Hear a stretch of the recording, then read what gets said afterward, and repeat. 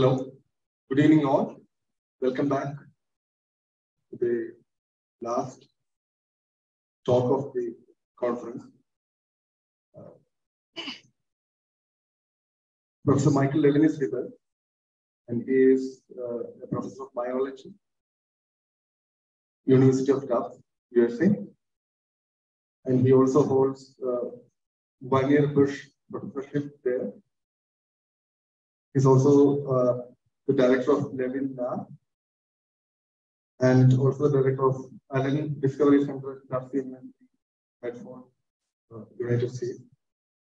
And he's a co-founder of and principal investigator of the Institute for Computationally Defined Organisms from 2020 onwards.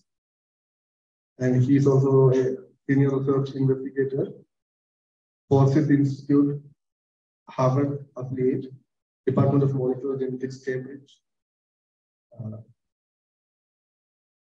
from 2008 till present.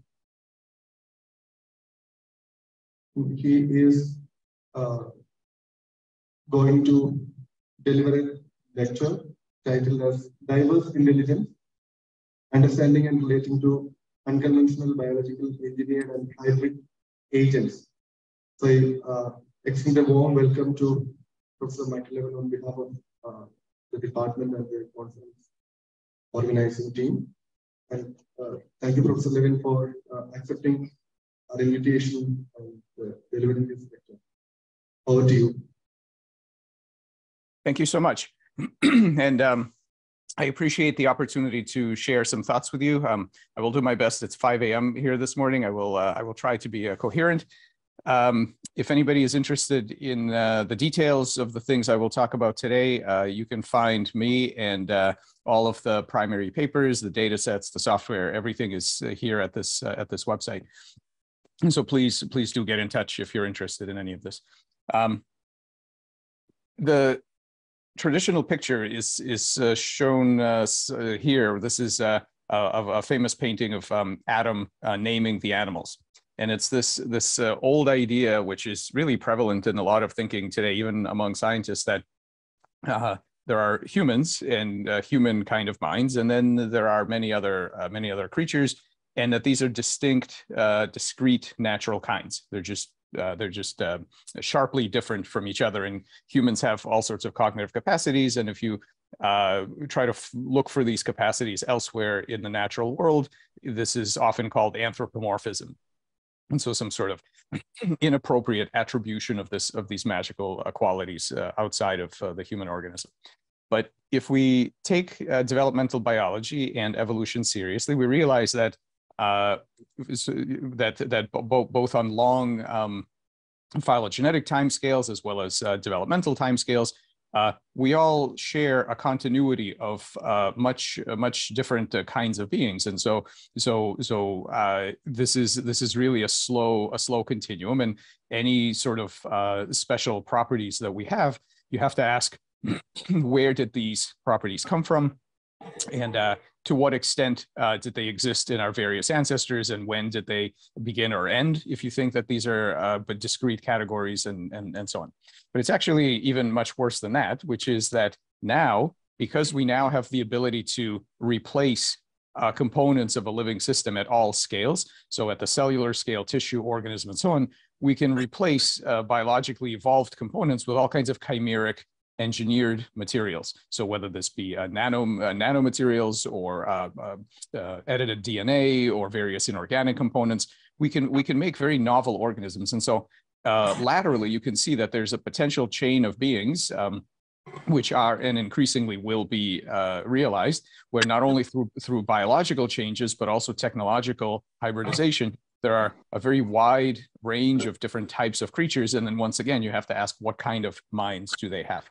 So I have this framework that I've been working on. It's called TAME, T-A-M-E, stands for Technological Approach to Mind Everywhere.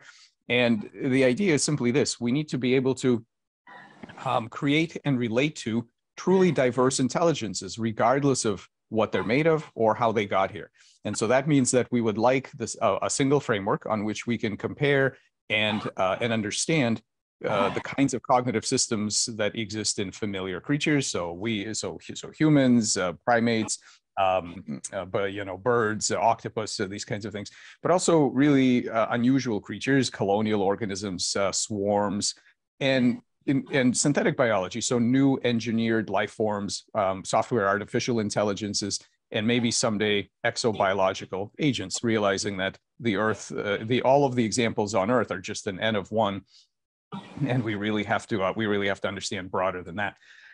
Now, a number of people have tried for such a thing, and so this was a very nice beginning by Rosenbluth, Wiener, and Bigelow, who created this kind of scale that shows you through some examples of great transitions, all the way from passive behaviors all the way up to what we would call human level cognition with, a second order, metacognitive kinds of processes and so on. And what's interesting about the scale, it's very cybernetic. It's doesn't say anything about neurons or brains or really embodiments. What it talks about is functionality and ways of processing information, and that makes it compatible with all of these things. And I think that's the right approach.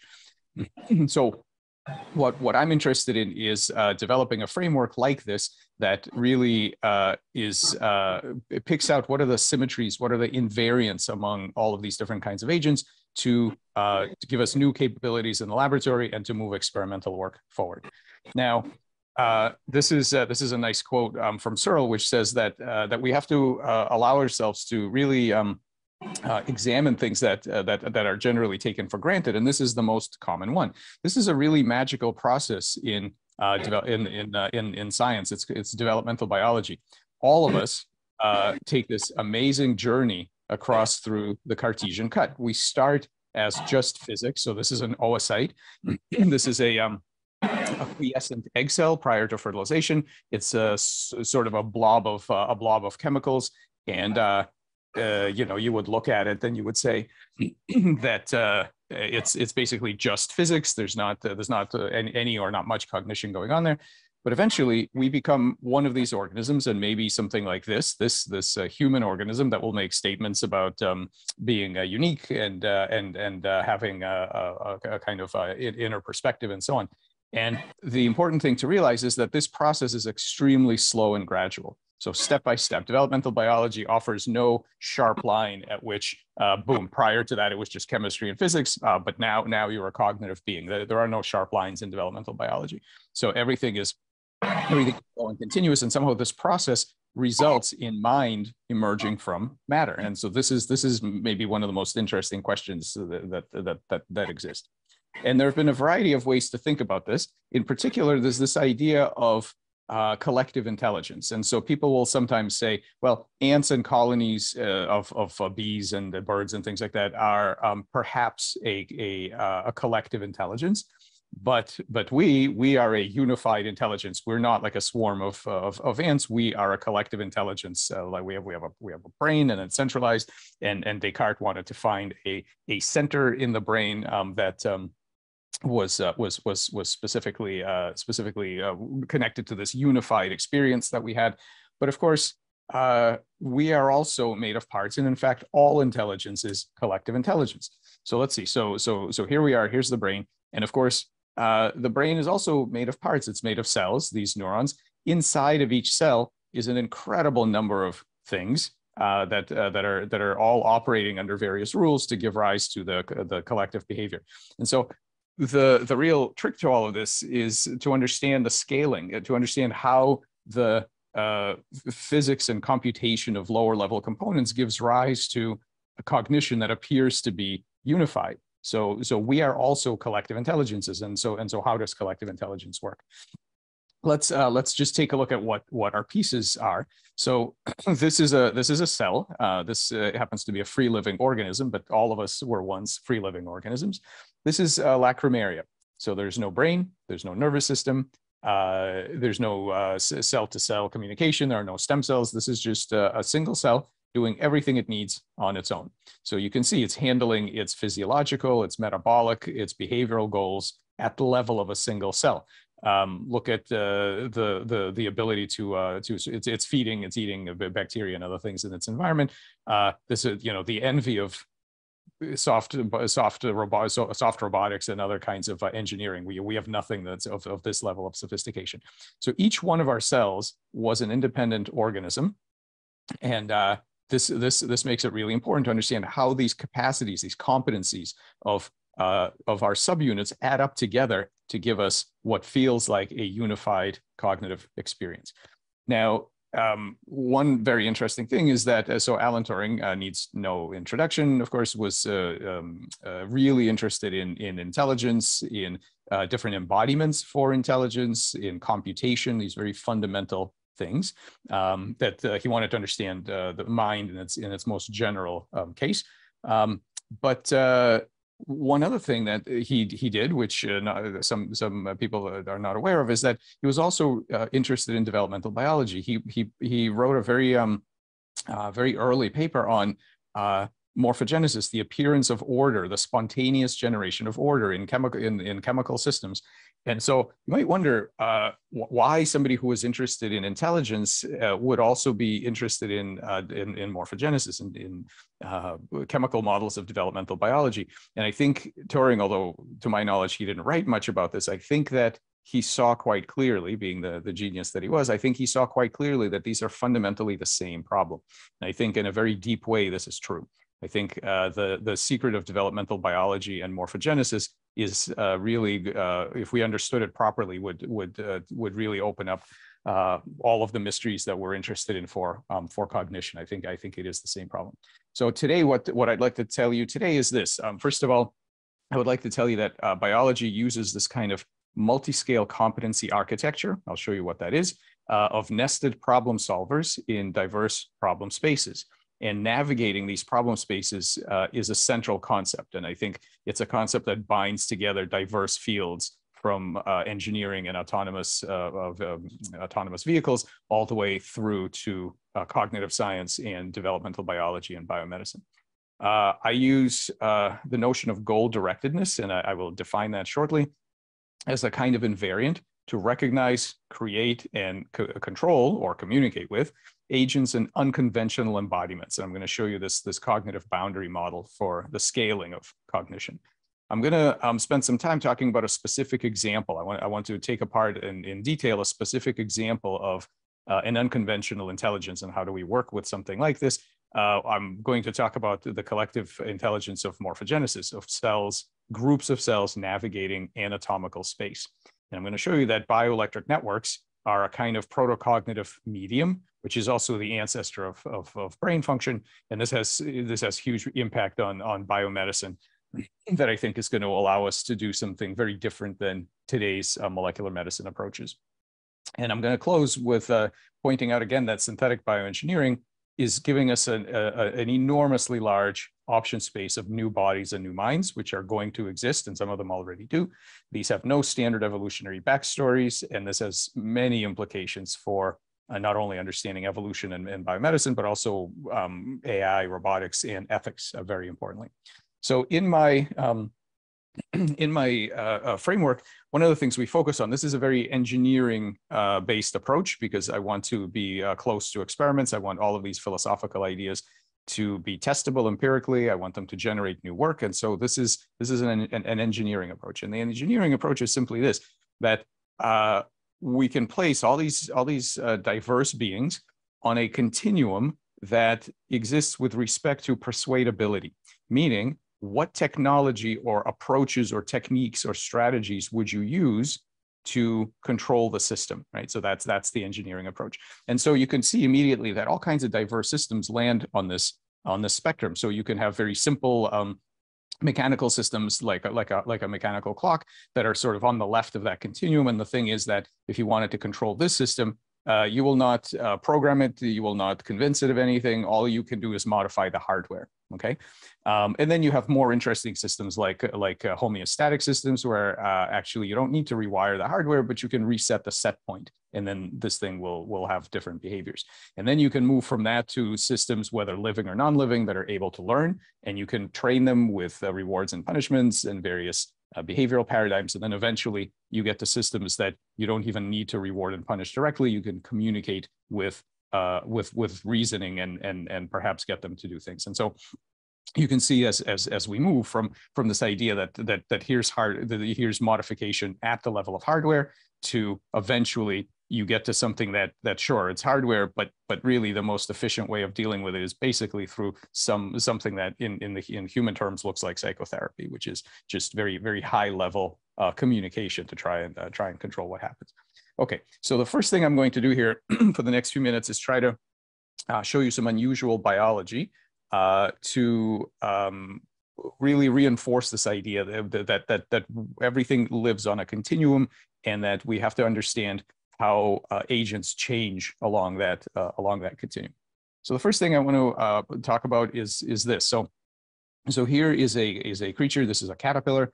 Caterpillars live in a two-dimensional world of surfaces. They crawl on these flat structures, and they eat the leaves, and they have a particular brain that's highly specialized for doing that. But they need to turn into this kind of creature, which is completely different. This one lives in a three-dimensional world. It doesn't care about the leaves at all. It drinks nectar, and it has a different life, and it has a different brain that's well suited for its environment.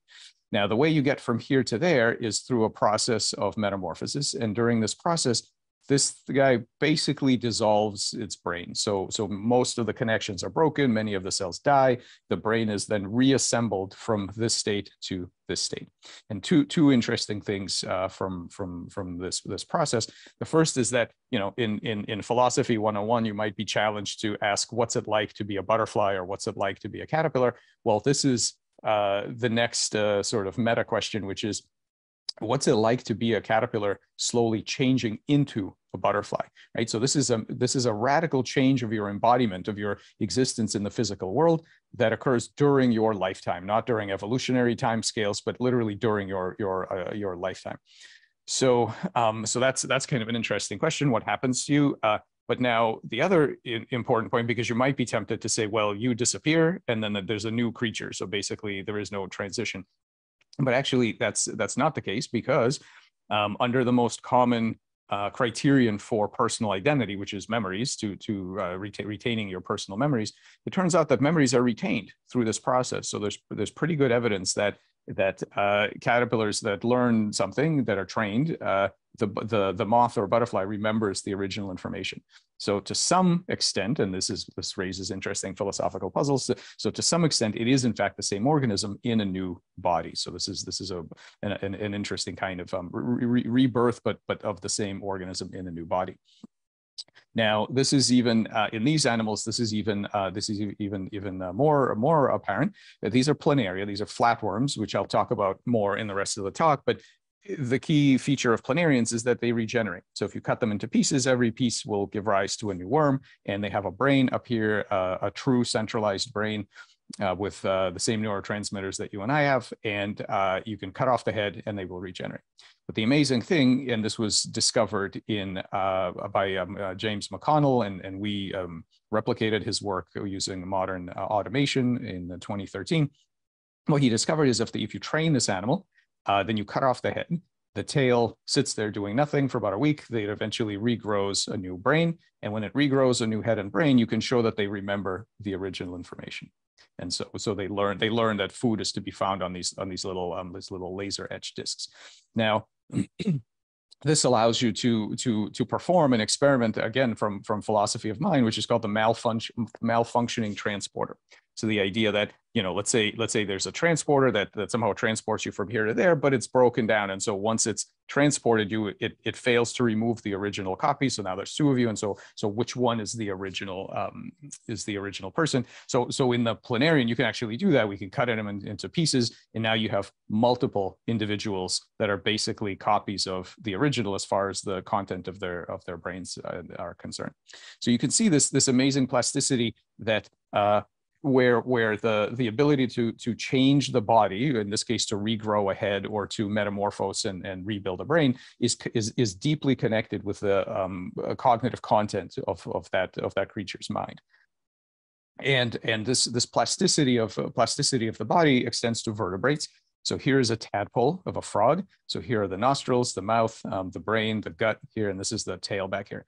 And so what you'll notice, what we've done here is we've created a tadpole in which the eyes are missing, so there's no eyes up here, but we did create an eye on its tail, and I'll talk later about how we do that. But these animals, when you create this eye, without long periods of evolutionary adaptation, they can see out of this eye. And we know that because this device that we've built, and it's the same device that we use to train and test the planarian during their behavior studies, we can show that these animals can be trained on visual tasks. And to stay away from particular moving lights and things like that. So this is amazing, because the brain dynamically adjusts its behavioral programs to accommodate a completely different body architecture. So and this has many implications for evolution that we can talk about later if people want to. But that plasticity of, how is it that cells, eye precursor cells, implanted onto the tail, not only make a perfectly normal eye, even though they're in a weird environment with muscle next to them and so on, they make a perfectly normal eye, but they figure out how to connect, and they don't connect to the brain. They connect here to the spinal cord, for example, and that information is able to be picked up by the brain. So that competency of the parts is really quite remarkable. And so what this gets us to is this, that biological organisms are not merely nested dolls structurally. So we all know, we're made of organs, of tissues, cells, molecules, not just structurally, but functionally. Each of these independent layers is solving problems. It's independently competent in solving various problems. And this is happening simultaneously at all scales of organization. Now, what are these problems that it's solving? Well, we're pretty used to recognizing intelligent activity in three-dimensional space. So our cognitive and sensory structures are primed to look for medium-sized objects moving at medium speeds through three-dimensional space and doing clever things like this crow that's learned to pick up cigarette butts to receive a reward. But imagine if we had the innate sense of really feeling all the parameters of your blood chemistry, for example. If we had an innate feeling of that, much like we see the outside world, I think we would have no problem recognizing, for example, that our liver, our kidneys, our various organs are performing very interesting intelligent behaviors in adjusting to all these novel circumstances in physiological space. So there are numerous other problem spaces that we're simply not used to, but these spaces are ones in which intelligence can be manifest in exactly the same way that it can be manifest in three-dimensional space. We just have to learn to think about these. So what are these spaces? So there are spaces of physiological parameters. There are spaces of transcriptional, meaning gene expression, right? So a separate dimension for every gene, and then you have this huge dimensional manifold in which every cell is navigating as it changes its transcriptional states. And we have this, which is sort of my favorite and what I'll spend the most time talking about, which is anatomical morphospace, the space of all possible shapes. For example, the parameter space that defines different shapes of planarian heads. So before we launch into morphospace, I want to give you one example of transcriptional and physiological space that we discovered a couple of years ago. So here's our planarian, and what we've done is we take this flatworm and we put it into a solution of barium chloride. Barium is an interesting chemical. Barium blocks all of the potassium channels. And when you block all the potassium channels, cells which rely on potassium flux to manage their physiology become extremely unhappy. In fact, the planarian head has so many neurons that require this, the whole head explodes. Literally, they just overnight, the head explodes, they lose their head. But the amazing thing is that if you keep them in barium, what they will do over the next week or two is they will grow a new head, and the new head is completely adapted to barium, has no problem with barium whatsoever. They're fine. And so we asked a very simple question: how is that possible? What is this head doing that's different from the original head that allows it to maintain its function in barium? I'm sorry, could somebody mute? There's a lot of noise from somebody. അതിനൊന്നും ആരും പ്രതികരിക്കാനില്ല ഇവിടെ. അതാണ് പോലങ്ങനെ നടക്കുക, അത്രേ ഉള്ളൂ. Yep, there we go. Thank you. What we did was we compared the transcriptomes. So we just looked at all of the genes that are expressed in these normal heads versus the ones that are expressed here, and we asked what's different. So what's transcriptionally different about these animals? And what we found is it's really a very small number of genes that were turned on to allow them to adapt to barium. Now, here's the amazing thing: planaria never encounter barium in nature. So there has never been evolutionary pressure for being able to deal with barium exposure and for knowing what to do when you're in barium.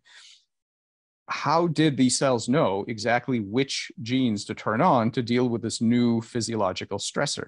So you can sort of imagine this problem. It's because there, I don't know, 20,000 genes or however many there are. You can imagine it's like you're in a nuclear reactor control room. It's melting down. There's a big problem.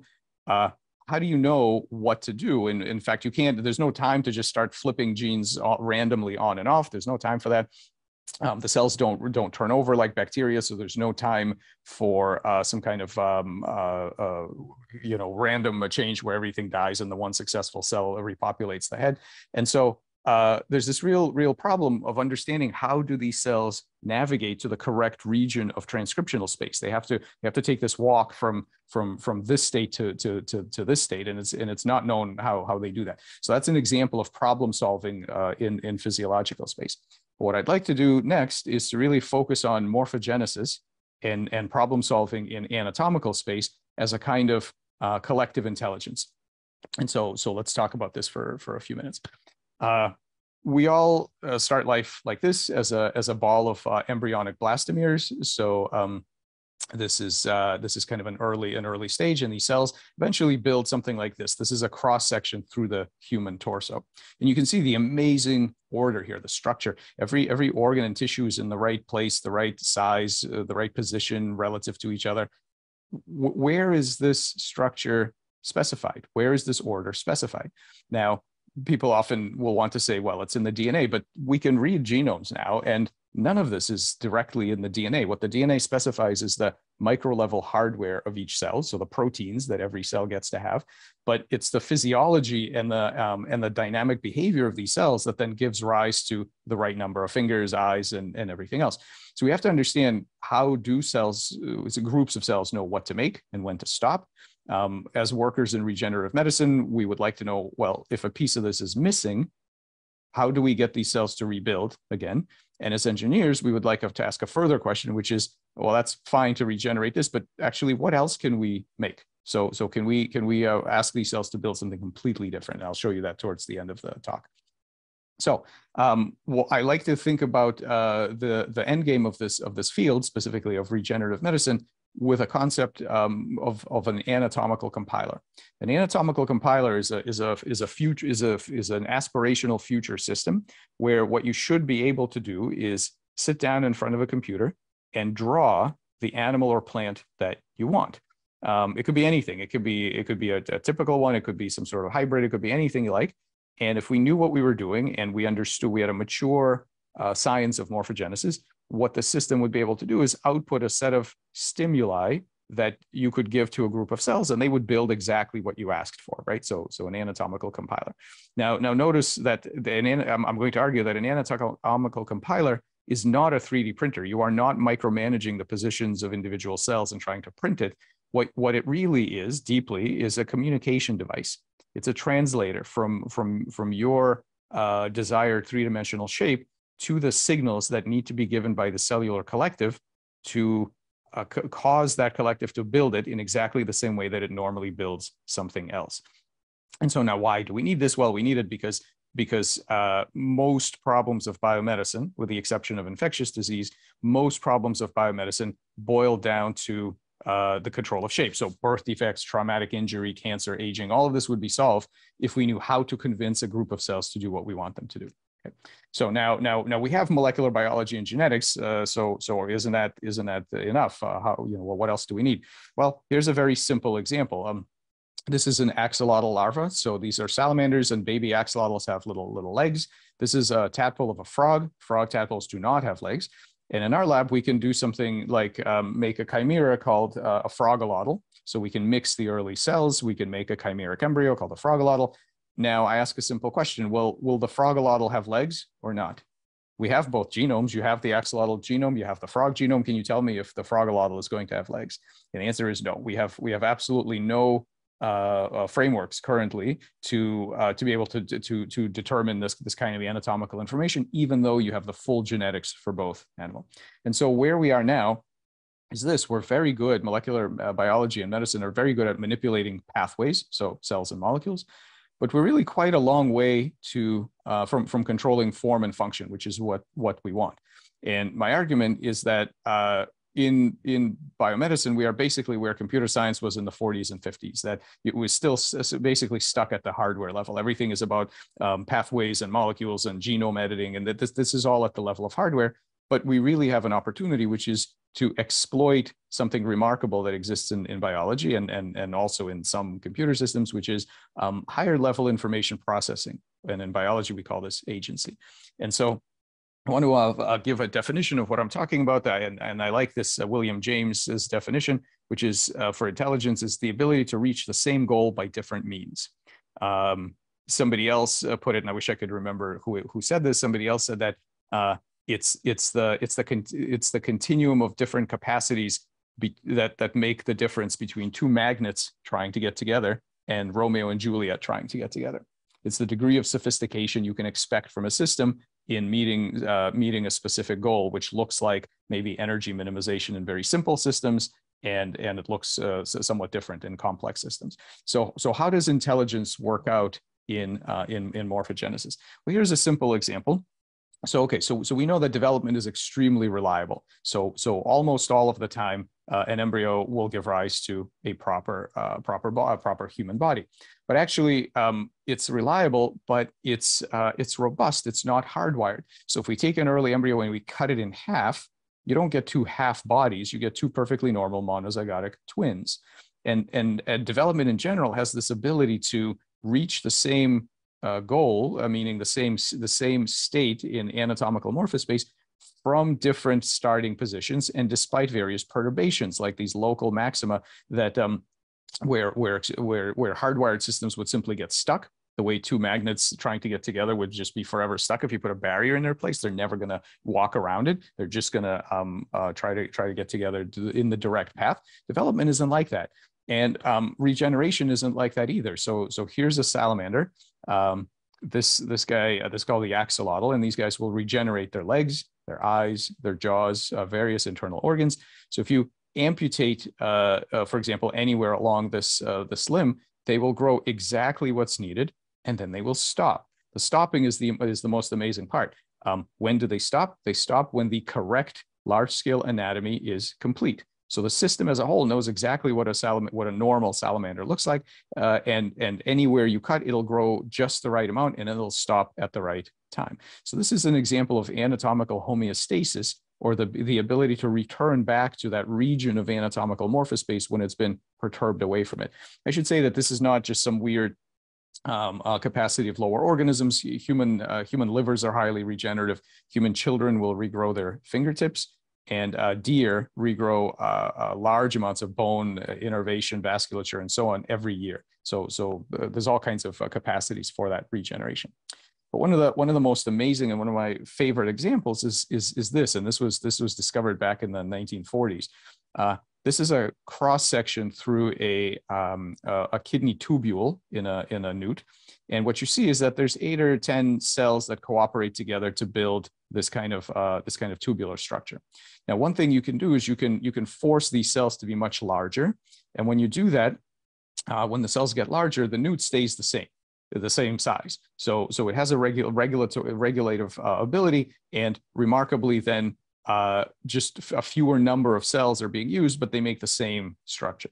And the most amazing thing happens when you make these cells so enormous that what it does is one cell will bend around itself to form the exact same structure. Now, what's remarkable about this is that this is a completely different molecular mechanism.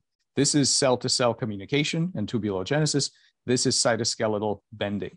So what you have here is a nice example of top-down causation. In the service of a large-scale anatomical goal, making a proper tubule of the right shape and size, different molecular mechanisms will get called up. In this case, cytoskeleton bending. In this case, cell-to-cell interactions. Different molecular mechanisms get called up to serve this high-level anatomical goal. And so we can see this kind of a multi-scale. So this is, of course, very, very much what cognitive architectures do, right? You have a high-level executive function of some sort, and that eventually feeds down to physiological processes and making your muscles move and so on. And this is another really nice example which we discovered a few years ago, which is this, that these, again, this is a tadpole, so the eyes, the brain, and so on. These tadpoles need to become frogs. And in order to become frogs, they have to rearrange their face. So the jaws have to move, the eyes have to move, everything has to move around. And it was thought that this was a hardwired process, meaning every organ just moved in the right direction, the right amount, and then you go from a normal tadpole to a normal frog.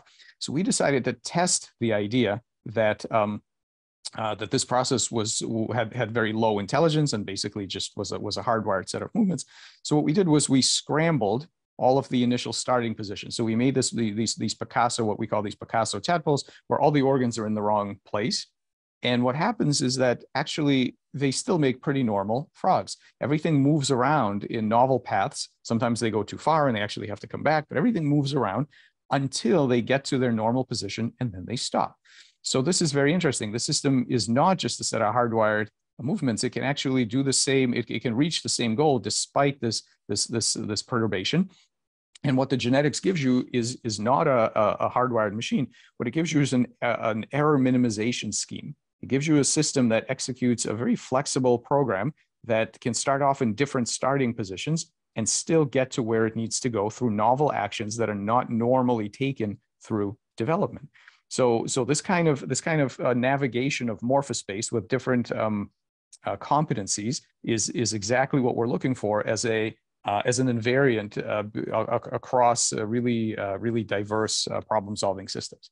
So we started to think about this process as this kind of homeostatic loop, like a simple homeostat on that initial scale that I showed you from Wiener and colleagues. So the idea is that this here is the typical developmental story that you get in textbooks, where you have gene regulatory networks. The genes turn each other on and off, and you get some proteins that interact according to the laws of physics. So this is a kind of a complex dynamical system. And then through the magical process of emergence, you get a complex outcome. You get something like this. And that's true. All of that does happen. But the more amazing part of it is that actually this is not a purely feed-forward emergent process. What you actually have is a set of control loops that will be activated if you deviate from this target state. So that means injury, mutation, teratogenesis, whatever. If you cancer, if you deviate from the state, then both at the level of transcription and at the level of physics, actions will be taken to try to get the system back to where it needs to be. So basic homeostasis. Now, here's the thing. In biology, in medicine, we're very used to homeostatic circuits. So that's no big surprise for temperature and pH and things like that. However, two things are unusual here. One is that in those kind of systems, the set point is the parameter is a scalar. It's a single number, pH, temperature, something, a metabolic state, something like that. But here, what we're saying is the set point is actually some kind of coarse-grained anatomical descriptor. So the set point is complex here. It's not a single number. It's a shape descriptor. So that's unusual. And the other thing is that because this has this cybernetic flavor of error minimization, it's very much a goal-directed system in the formal engineering control theory sense of a goal. It's a state towards which the system can repair, use energy to try to get back to that state despite perturbations. And so that's kind of unusual because in molecular biology and fields like that, you're not supposed to talk about goals. You're only supposed to talk about feed-forward emergence, and I think that's a big miss for those kind of approaches. So this unusual way of thinking about it makes a couple of very strong predictions. The first thing it says is that, well, if this is true, it has to have an explicit encoding of the goal state. Every thermostat has a set point to record it somewhere. And in order to have this kind of homeostatic circuit, you need to be able to know what the set point is. And so somewhere you have to store the actual memory of what the correct salamander looks like. That's quite unusual. And if that's true, the prediction is twofold. First of all, that you should be able to find it, you should be able to decode it, and you should be able to rewrite it. And the other big thing about this is that if you do that, that's a completely different way of controlling the system than the traditional bottom-up molecular biology approach. Because if this was an emergent system, then your only hope was to somehow figure out what to do down here. Which genes do I alter? So for example, if we decided that we wanted more fingers, or we wanted this to have threefold symmetry instead of bilateral symmetry, can you figure out which genes need to be changed to make that happen? And the answer is we have no idea how to do that. But there's potentially another approach. Let's leave the hardware alone, the way you would do with a thermostat, and change the set point. Can we decode that set point and get the exact same cells to build something completely different? And so what I'm going to show you now is our efforts to do that, because we've basically uncovered the idea that the informational medium for this collective intelligence, these groups of cells that do these amazing things and repair and so on, there is a kind of cognitive glue that allows them to do that, that binds the individual cells into a single agent that has goals in morphospace. And that glue is perhaps not shocking, because that's what happens in the brain. That mechanism is developmental bioelectricity. So let's look at brains as an example of a biological system in which this kind of problem-solving capacity exists. How do brains solve problems in three-dimensional space? Well, the hardware looks like this. So it's a network of cells connected to each other. Each cell has these little ion channel proteins that allow the cell to maintain different voltage potentials. And that electrical state can be propagated to the neighbors through these little electrical synapses known as gap junctions. And so that kind of hardware is known to support an amazing kind of behavioral software. So you see this here, this group made this amazing video of electrical activity in a zebrafish brain, and a living zebrafish brain, as fish think about whatever it is that fish think about. And this drives a process of or a project of neural decoding. So the idea is that if we record all of this activity and we learn to decode it, we will be able to read out the mental states, the goals, the preferences, everything else about this, about the mental life of the system, because it is a commitment of neuroscience that all of the cognitive content of the organism is stored and implemented by the brain physiology here. So it turns out, so that's the standard neuroscience story. But it turns out that neuroscience is actually applicable way beyond neurons, because all of the cells in your body have ion channels. Most of them have gap junctions to their neighbors. And so what we've started is this parallel idea of non-neural decoding, where we can take a look. This happens to be a frog embryo developing, same technology, imaging the electrical conversations that these cells have with each other.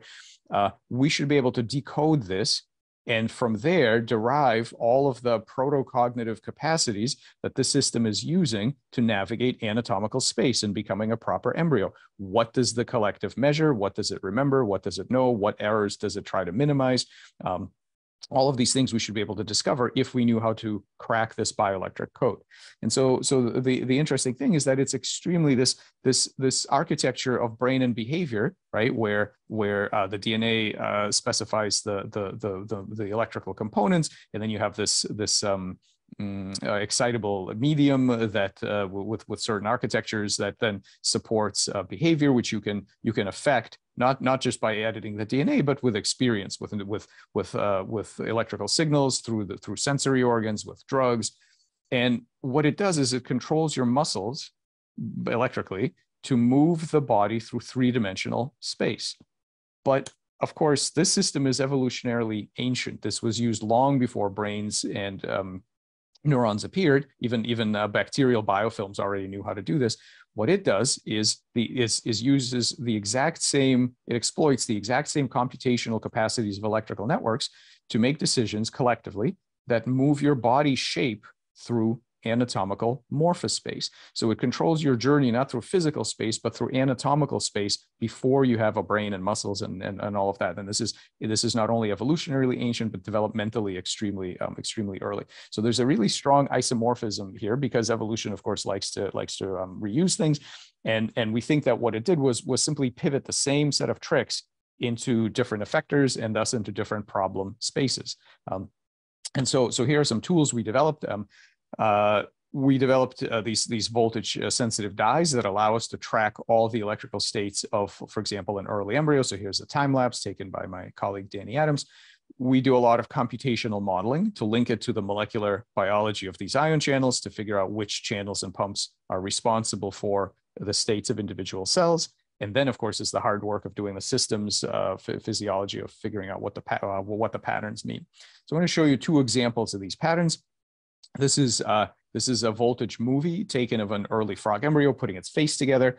And you can see here that this is one frame out of that movie that basically we can now read out the pattern memory that these cells have of what a normal face looks like. So before all the genes come on and all the cells become rearranged and everything, you can already see the tissue knows here's where the mouth is going to go, here's where the first eye is going to go, the second eye comes later, here are the placodes.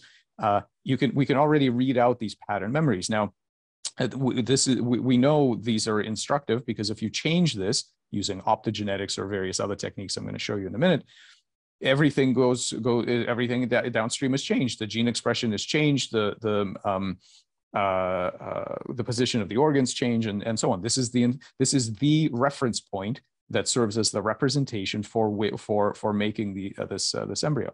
Now that's the native one required for normal development. Here's a pathological one.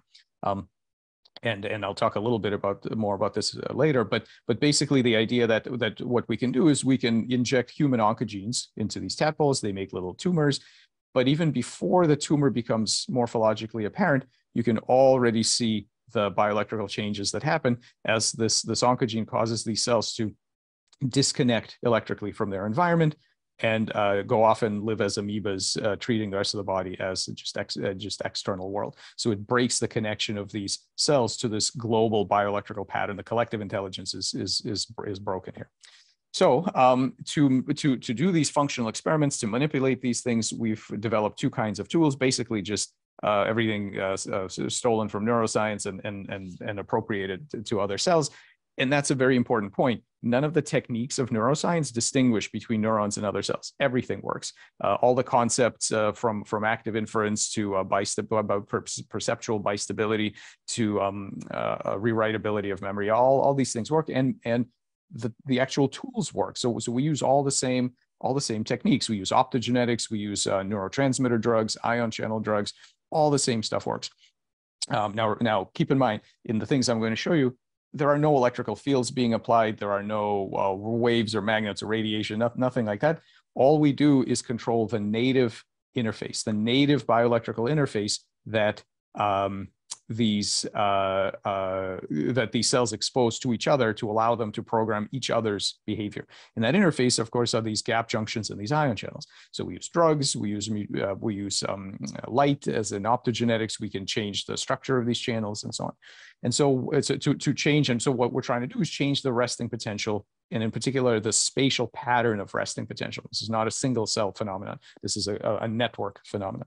So what happens when you do this? Well, one thing that can happen is that if we inject into the early embryo an mRNA encoding a specific ion channel that will cause a pattern that's similar to the pattern that we saw in the electric face that I just showed you, we can induce those cells to form an eye. And so we can make an eye anywhere, not just in the anterior neuroectoderm, which is where the textbooks will tell you the only tissue competent to become an eye are. So that's not true. If you go far upstream of master eye genes like PAC6 and set the correct electrical state, you can convince any region of the body to make an eye, for example, the gut here. Okay. And so if you section these eyes, they have all the same components that normal eyes do. So here are your lens, your retina, your optic nerve. All of that is here, and so notice a couple of interesting things. First of all, this shows you that these bioelectrical patterns are instructive. They don't just make they're not just epiphenomena. They don't just make defects. They're actually instructive for large scale pattern. also notice the modular control. This electrical state that says build an eye here is basically a subroutine call. We don't provide all the information needed to make an eye. It's a very simple electrical state. That's a simple state. Downstream, all the complexity of actually carrying it out does not have to be micromanaged. That's very interesting.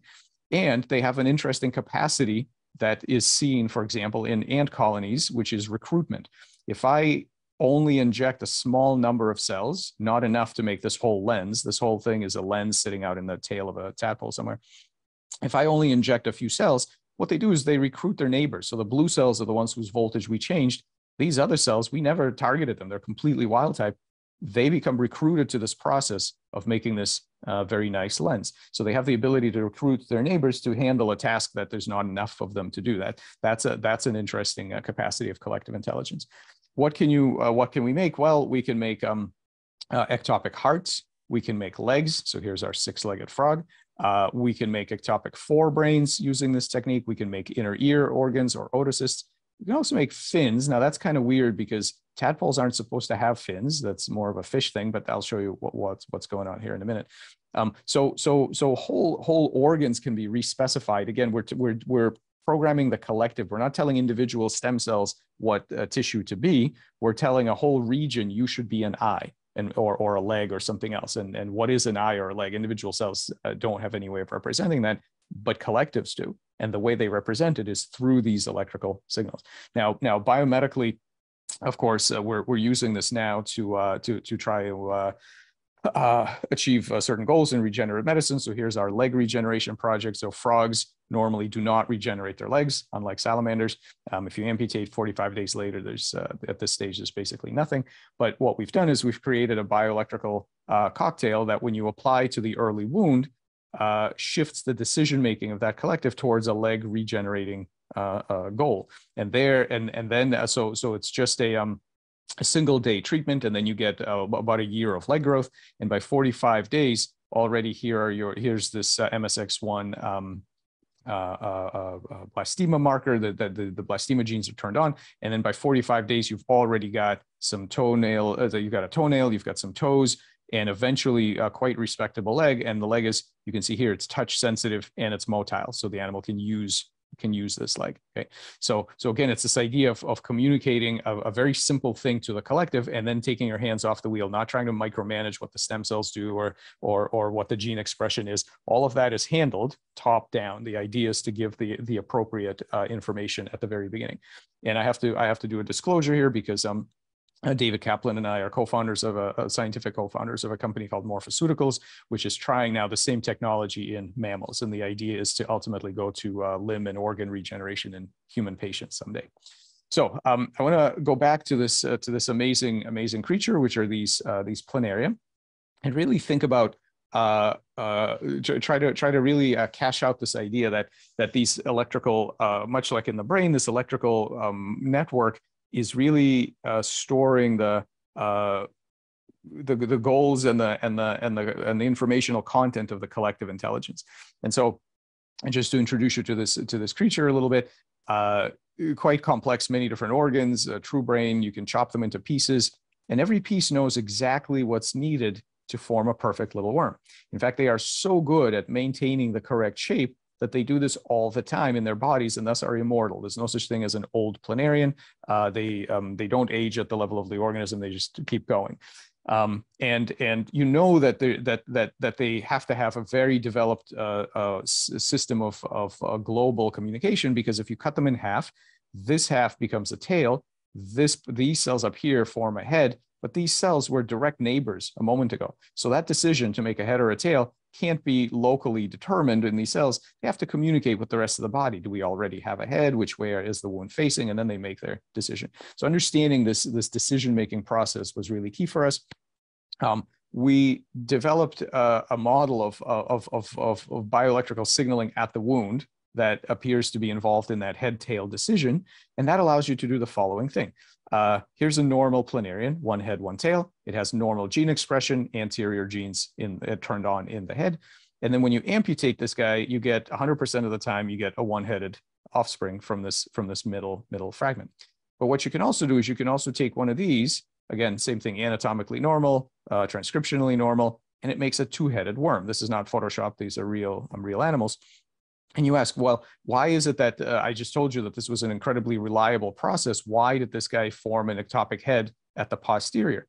Because having figured out this electrical circuit, we were able to rewrite their pattern memory of what a correct planarian is supposed to look like.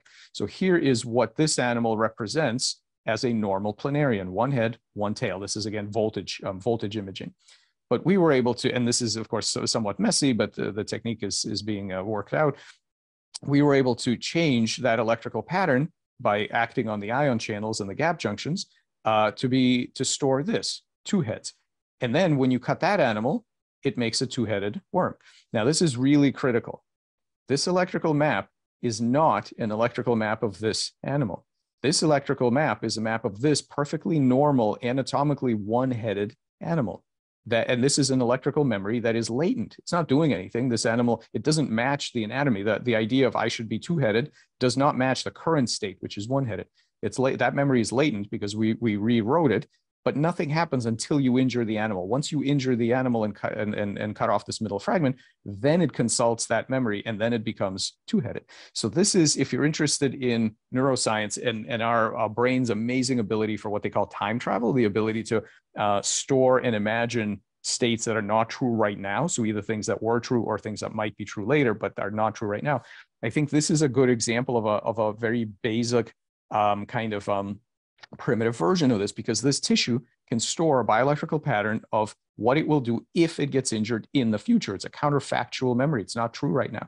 And so a single planarian body can store up to two different ideas of what a correct planarian should look like. And so I promised you earlier on that I would show you that we can find and edit the cognitive medium of this collective intelligence of morphogenesis. And here it is. When we ask, where is the information that guides what you build?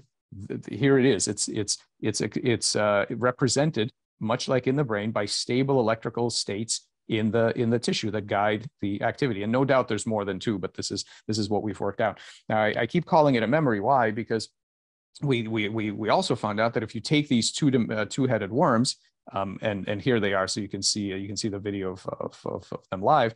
If we take these two-headed worms and we continue cutting them in plain water, no more manipulation of any kind, this middle portion will continue to regrow two-headed worms, even though their genetics is completely untouched. So let me reiterate that. There's nothing genetically wrong with these animals. We did not change the hardware at all. What we changed using a very brief physiological manipulation of the electrical state, basically a stimulus, right? We communicated to this collective intelligence with a brief physiological stimulus of turning the channels on and off, the way that it happens, for example, in your retina when you see stimuli. We've communicated the idea that there should be two heads instead of one.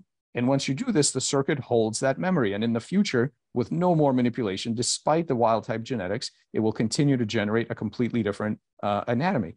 And so the question, the deep question of what determines how many heads you have, you can't simply say DNA. What the DNA does is gives you a hardware machine, a bioelectrical machine that by default generates a memory of a one-headed pattern, but it's rewritable. And if you rewrite it, it will maintain. So this has all the properties of memory. It's long-term stable, but it's got it's labile a little bit. It can be rewritten. It has conditional recall, which I just showed you. It has discrete possible behaviors. So what we're doing right now is really trying to use some techniques from connectionist machine learning and some other tools of dynamical systems theory and some other things to really pull together what we know about the physiology, the electrophysiology of the circuit and the state space of the circuit, and the ability of the system to do amazing things like regain specific states if it's pulled out of that condition, and also to be rewritable the way that memory in real and artificial neural networks is rewritable. Now what's interesting is that this memory goes beyond setting the number of heads. It also goes to it also is involved in setting the shape of the heads. So this is a perfectly normal Duguisia doratocephala with this nice triangular head. And what we can do without changing the DNA is cut off the head and then perturb the bioelectric network topology of this creature by blocking the gap junctions for a little bit. Then you let it go and the system settles back down. But when it settles back down, it can make flat heads like a P. felina. It can make round heads like an S. mediterranea, or it can make the normal heads. And so what you see is that, and by the way, not only the head shape, but actually also the shape of the brain and the distribution of the stem cells become exactly like these other organisms. They are about 100 to 150 million years evolutionary distance. And so you can ask the exact same hardware to make heads belonging to other species, so basically other attractors in the state space of this electrical circuit correspond to other species. So evolution can search the state space of this bioelectrical circuit to derive these other species, and it does not require a genetic change. Although of course it might become genetically assimilated. That change might become genetically assimilated and then become heritable. Okay, and not only can you find other species in that morphospace, which Darcy Thompson gave us this idea of a morphospace, a mathematical morphospace. In that morphospace, you can find other things that don't look like planaria at all. You can find these weird spiky forms. You can find these cylindrical things that aren't flat. You can find combinations, sort of hybrid forms. All of this is done with exactly the same cells. So I want to take just a few minutes now to go back to really thinking about the mechanisms of this collective intelligence idea. What I've shown you so far is that individual cells, which are themselves competent to solve problems in transcriptional space, in metabolic space, in a physiological space, are bound together in a multicellular organism to solve anatomical problems. Okay, problems in anatomical morphospace, and then eventually evolution reused it to make brains, to solve behavioral problems, and eventually linguistic space and so on. So I want to talk for a few minutes about how does this scaling work? How do these how do you go from numerous tiny little proto minds to one larger cognitive system? And so I want to show you some hypotheses about that. In evolution, what we have through multicellularity is an expansion of goal states. So this cell is very good at handling very local goals. It's never going to work towards any other sort of large scale goal. But together in a collective, and I've shown you some evidence that what binds that collective together is electrical communication and the properties of electrical networks, they can work on much bigger goals in a different space. So here's the goal of making a limb. And if you've made a limb and I deviate you from that goal, you will use, as the cellular collective, you will use energy and very rapidly try to get back to that state. So individual cells have no idea what a finger is or how many fingers you're supposed to have or anything like that, but the collective certainly does, and it will keep implementing this under various types of deformations. So that is taking a bunch of low-level minds and making something that's able to pursue large-scale goals in a different space, in the anatomical space. But that set of mechanisms, it has a failure mode, and that failure mode is known as cancer. So this is human glioblastoma in culture. And so what's happened to these cells is that they have disconnected from each other electrically, and when they do that, they roll back down to their unicellular past. They no longer are able to be part of a network that perceives large-scale goals. They go back to their early initial goals, which were every cell wants to become 2 cells and to go wherever life is good, and that's cancer and metastasis. So we need to understand this process of scaling up and the various failure modes. And I think that basically what happens is simply that when you have single cells, they have a little bit of memory going backwards. They have a little bit, and this has been shown in the field of basal cognition, cells have the ability to anticipate future stimuli, but it's quite small, right? Both in space and time, it's quite small. And when you join together into larger networks, you have more computational ability to store past memories. You have more ability to predict future states, and you have a larger spatial perception. You're able to collectively measure things on a physically larger scale. And so if this is how collectives form, we ought to be able to use this to address the cancer problem. And in fact, that's what we've done, is to say, okay, the oncogene is there. we're not going to try to edit the genome or to kill or to somehow kill those cells or to remove that oncoprotein. What we're going to do instead is force those cells to remain in electrical communication with their neighbors, regardless of what the oncogene says. And so when you do that, here's the oncoprotein is labeled with red fluorescence. It's very bright. In fact, it's all over the place. You can see this is the same animal. There's no tumor, because what we've done is we've co-injected a particular ion channel that sets an electrical state that forces these cells into the normal communication with their neighbors, and they participate in normal morphogenesis. They make skin, they make the various organs, instead of going off on their own and making a tumor. So this is another example of taking advantage of the decision making at the software level to get a different outcome, even though your hardware is different, right? And so we've had in our lab many examples of addressing these kinds of hardware problems at the software level by exploiting this collective phenomenon. So what we're interested in is what happens when individual cells, which can do this kind of homeostatic loop, how they scale up to be a collective of coupled homeostats that can do very interesting things like navigate problem spaces and so on. And so what you really have here is an expansion of something I call the cognitive light cone. For any being, and this goes back to my initial stated goal, which is that we want a framework where we can put anything, we can compare anything in the same framework. So whether it's natural, evolved, design, whatever. So in any frame, any agent, what do all cognitive systems have in common? What do all agents have in common? What they have in common is a certain cognitive light cone, which is the spatial and temporal size of the largest goal that they can pursue.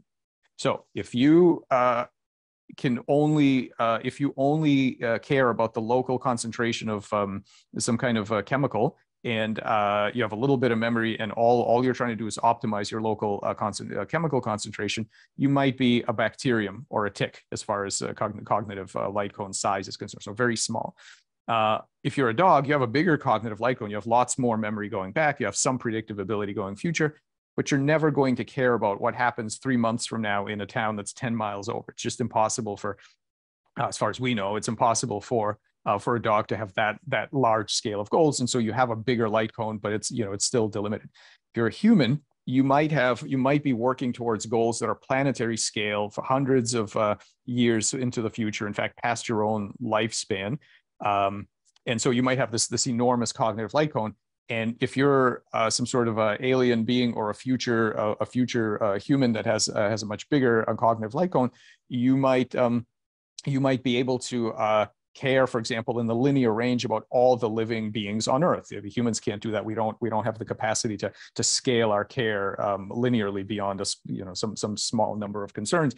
But there could be potentially enormous minds that could literally do that. This kind of advanced form. So all of us have these cognitive light cones, and evolution is a journey of enlarging these light cones that then allow us to have bigger goals in different spaces. And of course, we are composite beings full of other organisms, other cells and organs and cells, all of which have their own different sizes of light cones in different spaces.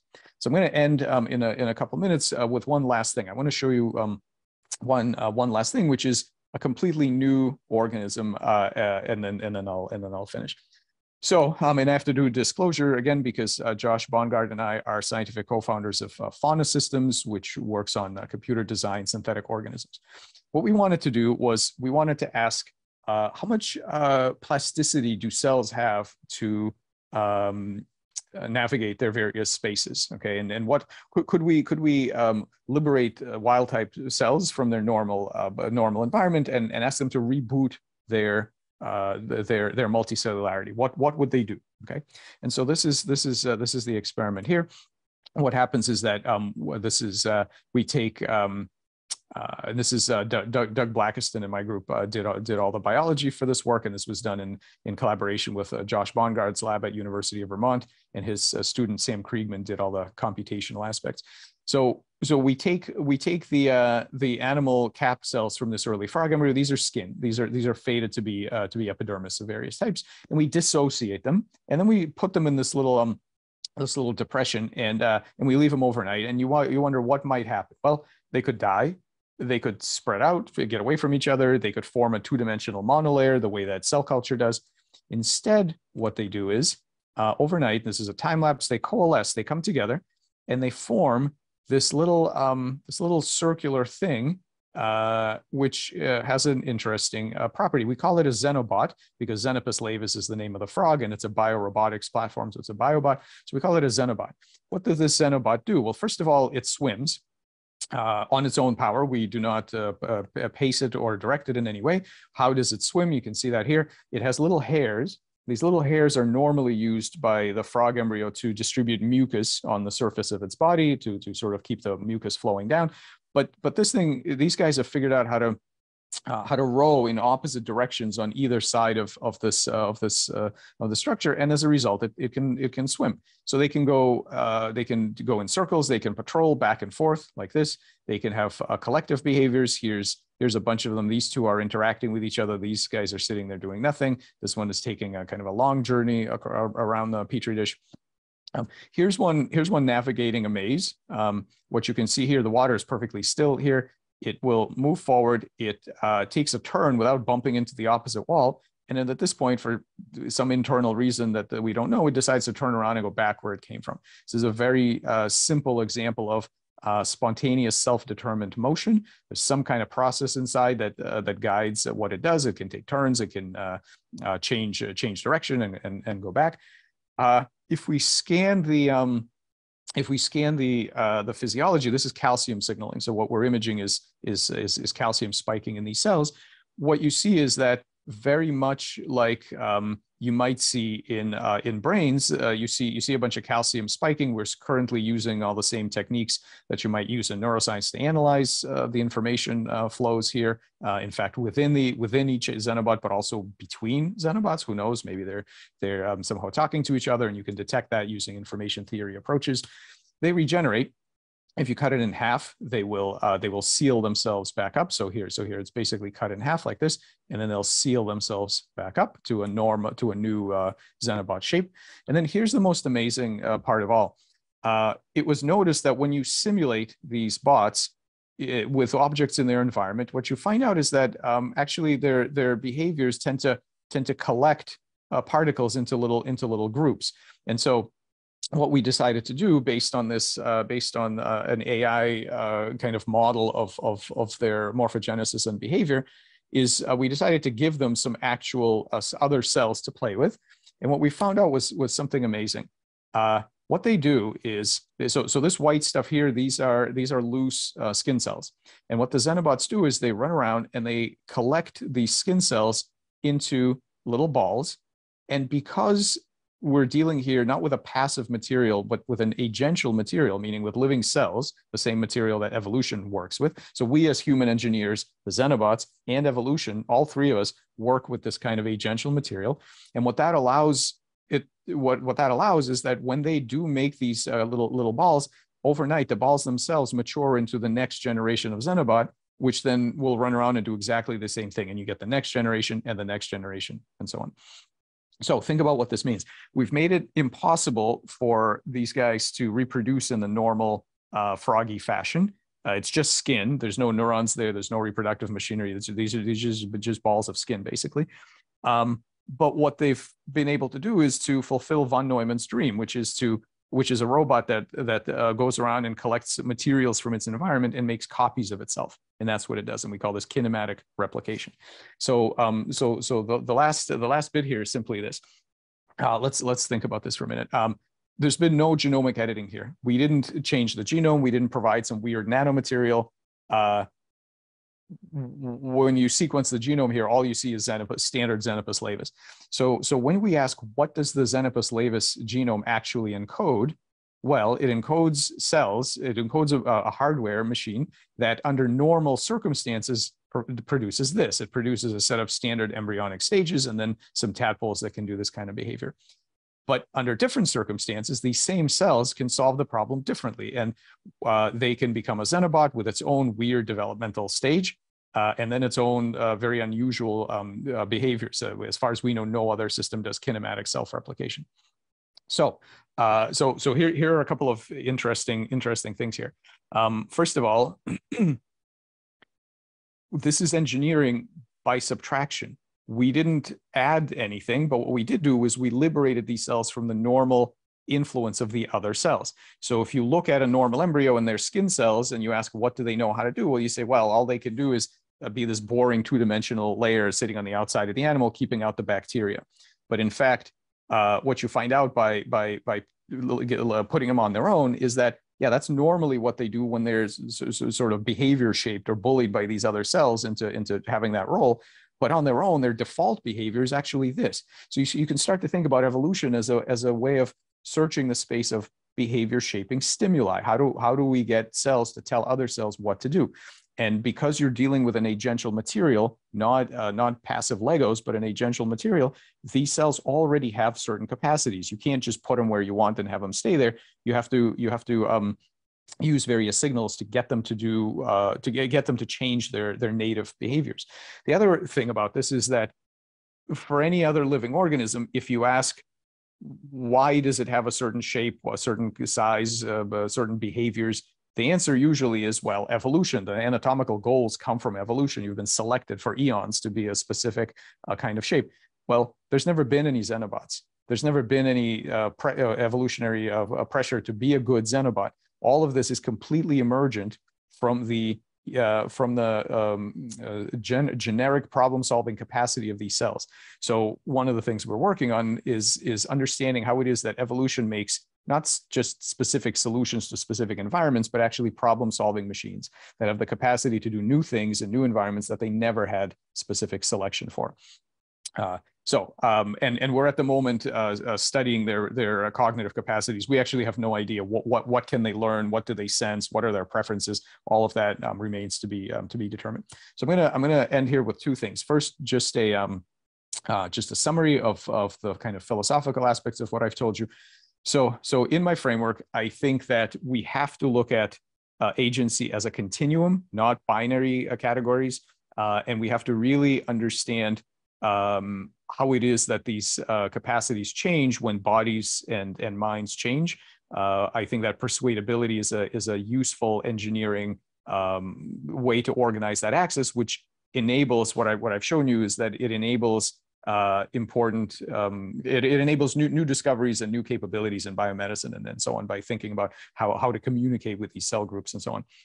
I think there's no privileged substrate for cognition. I think that there's nothing magical about biological substrates. It's we're going to have intelligences that are extremely diverse. We have this notion of the self described by a cognitive light cone as the size of the goal, the largest goal that it's capable of pursuing. We have this idea of evolution and engineers pivoting these systems through different problem spaces. And it doesn't have to be three-dimensional space.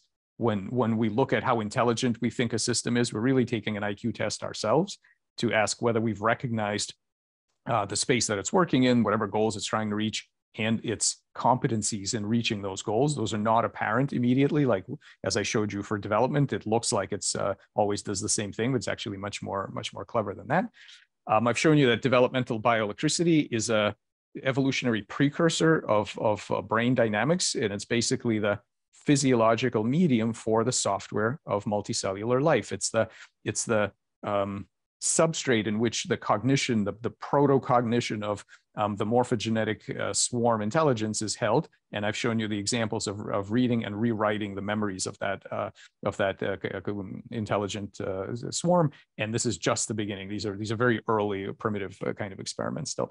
And that I think that we have a really interesting implications for evolution here, which is not only due to the multi-scale competency of the organs. You know, you put a bunch of eye cells on the tail and they can still form an eye. They figure out how to connect and the whole thing still sort of works. If you have a mouth that's off in the wrong place, it will readjust itself.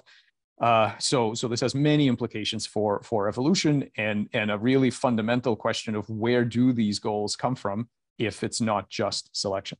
And so the last thing I'm going to say is this, that when Darwin said the phrase endless forms most beautiful, when he was interested and impressed in the wide variety of shapes out there in the biological world, all of that is a tiny corner of possible space of agents. because biology is highly interoperable. It solves problems that it's never seen before, which means that any combination of evolved material, designed material, and software is some kind of viable agent. So we have hybrids and cyborgs and all kinds of different things that many of these are already being made, but some of them will be in the future. And we really need a new kind of ethics to be able to relate to sentient beings that are very different from us. They have a different origin story, they have a different composition, and they have a different kind of intelligence. So all of the details can be found in these papers, which I'm happy to send to you if anybody's interested. I want to thank all the people that did the work. These are the postdocs and the students that did all the hard work here. Our support staff, my many collaborators, our funders. So many people that have supported this work, and I thank you for listening.